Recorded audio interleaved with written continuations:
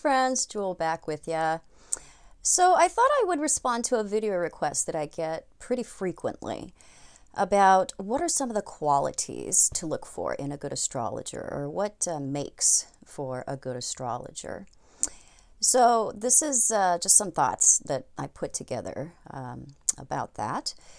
So the first thing I would say is training. They need to be well educated, not just in astrology.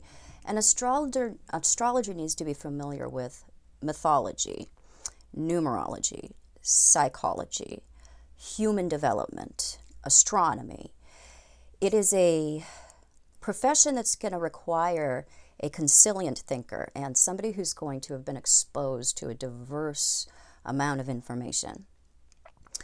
Really good astrologers have the equivalent of several degrees. They are very often self-educated. They'll have a basis of education, but they'll add to and add to it and add to it. The best astrologers out there are extremely well-read and educated in many different areas, because astrology really draws from a lot of different fields. And so you want to have a well-rounded, diverse education when it comes to understanding the concepts that astrology actually comes from and ties into. So it's really important to be not just educated with astrology, but in the fields surrounding astrology. Very, very important. It's not uncommon for astrologers to start reading charts after just like 6 months of reading books about astrology.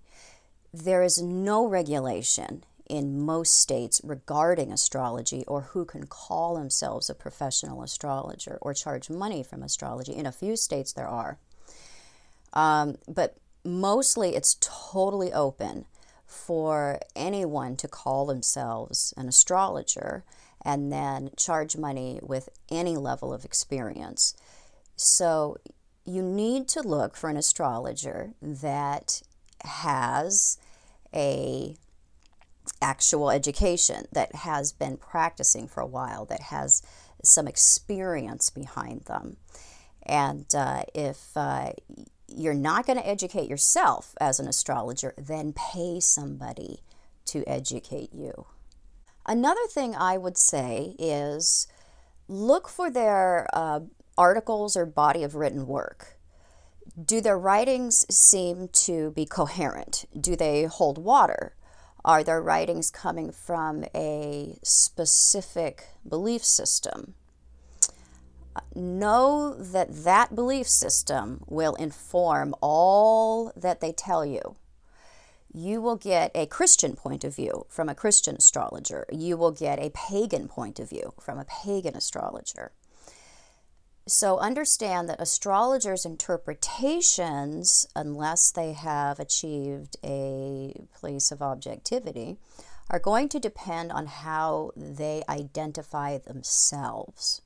Another thing to understand about astrologers is that many astrologers are mentally ill. Astrologers suffer from a God complex much of the time. They see themselves as the source of all information and enjoy the identity that it creates for them. It's an ego boost to know everything. They feel that they are above you in some way because they have the answers. That's not all astrologers. That's just very, very common for less evolved astrologers. Be very careful who you absorb your information from.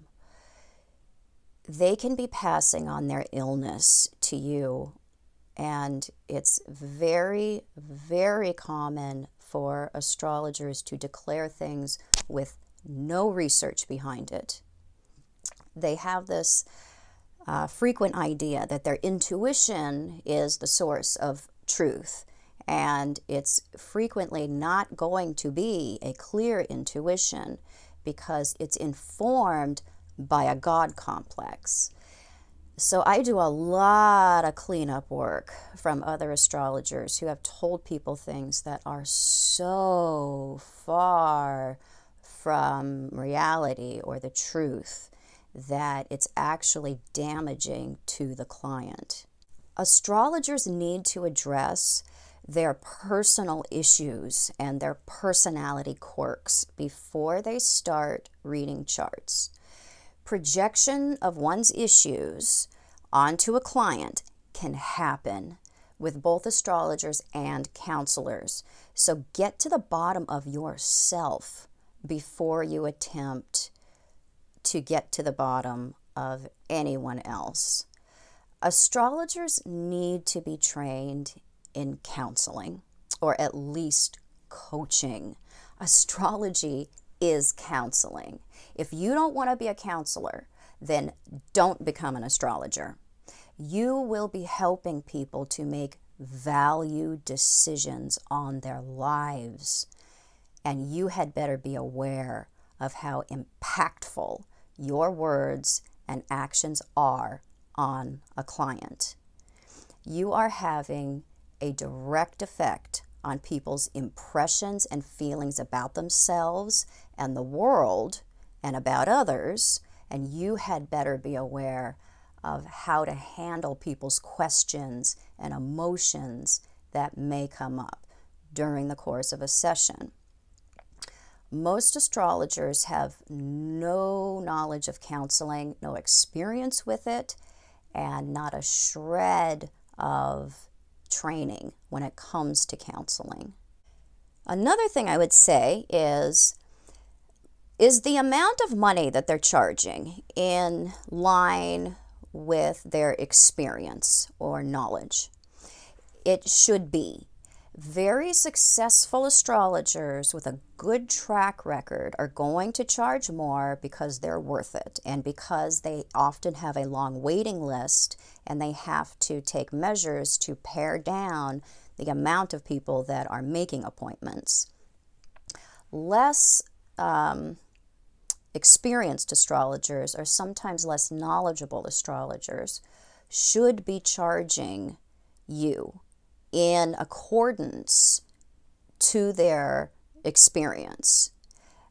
Their prices really need to be in tune with what they're going to be able to offer you. A big one when it comes to looking for a good astrologer is considering, are they ethical? How do they appear to live their personal lives? Is it full of darkness and suspicion? Is it disconnected or lonely? Do they seem happy in their life? Do they seem like they are living a life that's balanced or reflects honesty with themselves? This profession requires a high degree of ethics, and because astrologers hold an enormous amount of power. Often what an astrologer says is going to be taken far more seriously than what, say, a counselor or a psychiatrist or a doctor might impart to them. You had better make sure as an astrologer that you are operating humbly. You need to take seriously the potential effects that you can have on people. You are potentially responsible for a tremendous amount of another person's hope and sadness, so take it seriously.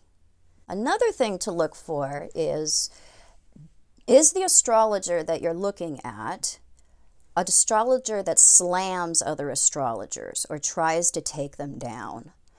Have you ever seen a counselor or a psychotherapist try to destroy another psychotherapist? It really is unheard of, and it would be extremely off-putting to potential clients if they behaved that way. it would show their insecurity as a therapist. But you see it among astrologers all the time. It is rampant behavior. Astrologers try to destroy each other very commonly. There's many, many videos on YouTube that have one astrologer trying to dismantle the reputation or the knowledge of another astrologer. This is a huge red flag. You are dealing with an astrologer who is struggling with their personal jealousy and insecurity when they behave this way.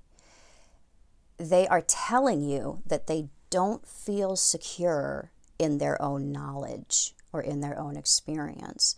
And this is a highly unprofessional way to run a business and should make you wonder why someone feels the need to take someone else down.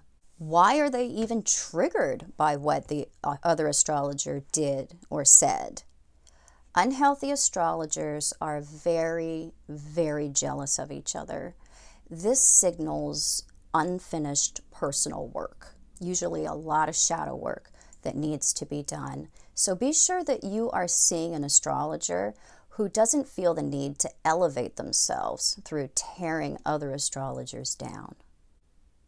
It's also a good idea to know what other people's experiences have been with the astrologer that you're thinking of choosing. Read the reviews on their websites and on their Facebook pages. Are there reviews? And if there aren't reviews, then you might want to wonder why. So I just want to point out again that there is no ethics board in astrology. No one regulates who can be an astrologer or what kind of training or experience they have. This allows anyone to have influence over the values and decisions of another person's life in the role of an astrologer. So be very careful. Read their published articles. Try to get a glimpse of what their personal life and personal struggles might be like. Ask about their amount of experience. Inquire about their training. And if you can, pay attention to some of these things, then it puts you in a good position to be able to find a really competent, responsible, ethical astrologer, because there's really good ones out there. There are some incredible astrologers out there with just the most amazing perspective. So I encourage you to just be careful and be smart, and don't be fooled by astrologers that offer you the world. Don't be fooled by astrologers that give you a path to escape or transcend your life, because that's playing into telling you what you want to hear. And that's something that won't really help you. Not really. It may make you feel better in the short term, but it isn't really going to help you.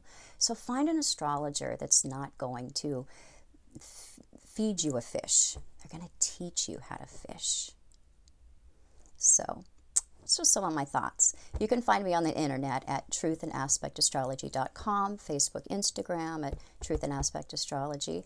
And yes, I do private consultation. I'm mainly a relationship and intimacy astrologer, but I interpret all types of charts. And I'll be back soon.